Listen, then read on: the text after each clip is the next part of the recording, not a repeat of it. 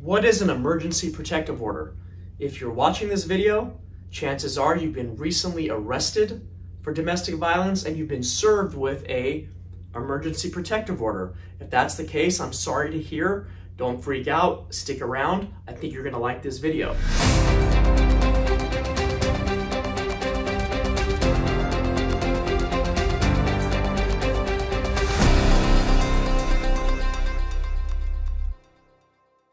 My name is Dod. I've been a criminal defense attorney here in San Diego County since 2004. My firm handles exclusively criminal defense. My firm is Dod Law here in downtown San Diego. We also have a virtual office up in the North County Vista, right across from the Vista Superior Court. Now today what we're going to talk about is what is an emergency protective order? Now how does this even come into play? So what happens is you have recently been arrested for domestic violence. There was a dispute, there was an argument, the police came, you were arrested, and now you have been served with a 5-day emergency protective order. Now, what is that? So I have several videos on domestic violence. I give a free consultation on domestic violence. So after you watch this video, you can scroll through and watch all my other videos on domestic violence as well. But this video is strictly, what is that emergency protective order? Now, anytime an officer comes to the scene of a domestic disturbance here in California, someone's going to go into jail. It's just a mandatory arrest policy. I have a separate video on that you can watch after this video. But you've been arrested, and now what the police do to protect the public and to protect the alleged victim and to make sure that they're fulfilling their duty is they ask the alleged victim in the case, the accuser, if they want to stay away from you for a period of 5 days, and they can get an emergency protective order. So the accuser says yes, the officer fills out the paperwork, gets an on-duty judge, the judge signs off on it, and there you go. You've been served with a 5-day emergency protective order. So you're all stressed out, you've had a long night, you're in jail, you just post $50,000 in bail, to get out, and now you can't even go back to your residence. You can't even have contact with this accuser because you've been served with this typically 5 days of an emergency protective order. You cannot call, you cannot text, you cannot annoy, you cannot harass, you cannot be within a certain amount of feet. You can't have anybody even indirectly contact them. You cannot go back to whatever residence is listed on that emergency protective order. And we get these calls every day.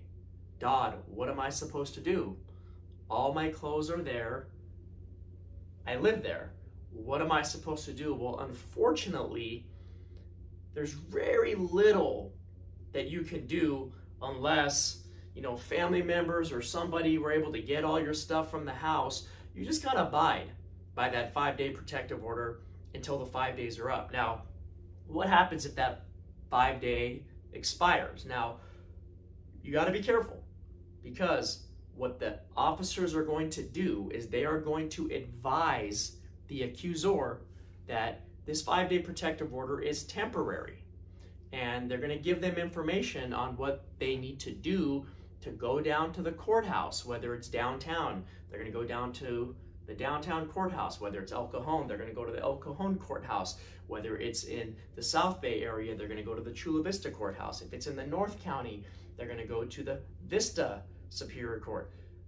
The officer, the arresting agency, will advise the accuser that this emergency protective order expires in 5 days and give them their rights after it expires. And what they can do is they can then go down to the courthouse and apply to get a permanent restraining order. So the common situation is this, we get the call, it's the 4th day of the emergency protective order, and they're all excited because in the next few days they're going to be able to go to their house and get all their affairs in order. Well, here you go.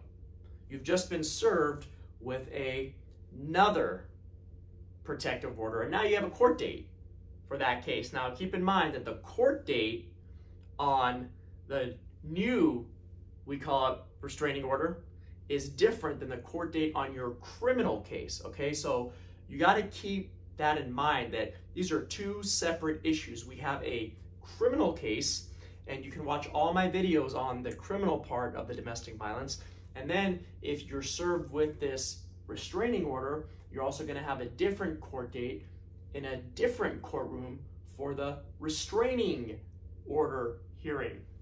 Now that's a whole separate issue. So today, all we've been talking about is that 5-day protective order. And unfortunately, if you're served with that 5-day protective order, you have very limited rights. You know, we get a lot of cases where your whole life, you know, is in that house. And sometimes, you know, the accuser's family member can reach out to you and bring all the stuff to your house, but typically you can't even have any indirect contact. Some indirect contact meaning you can't even have a third party. Now, there are some situations where we can contact law enforcement and let law enforcement know that you would be accompanied by law enforcement because you have some very important items in the house. For example, if you have heart issues, you need to go get your heart medication, your blood pressure medication, you have diabetes. If there's something extremely important that you need to get from that house, you can get a police escort to go with you and to get whatever you need. But here's the deal. Let's say the 5-day protective order has expired, right? Now we're still dealing with the criminal case. Just because that 5-day protective order expired doesn't mean that the protective order just goes away altogether, because remember, the accuser has the right to go get a restraining order in a different court, and in the event charges are filed at the arraignment, the DA will be asking for a full-on protective order again during the pendency of this case. Okay, so this is very confusing, and this is where a lot of people that are accused get in trouble, right? Because let's say the 5-day protective order expired, you're allowed to go back to the house. The accuser never filed another restraining order against you, but now you're going to court, and you go to the arraignment, and you show up with the accuser. And now the judge and the DA are telling you that you cannot have any contact with this accuser pending the outcome of the case. So just because that 5-day protective order expired, just because you were never served with another restraining order, when you go to court on your arraignment for your domestic violence case, it is very likely that you're going to get hit with another protective order, a stay-away order, a criminal protective order.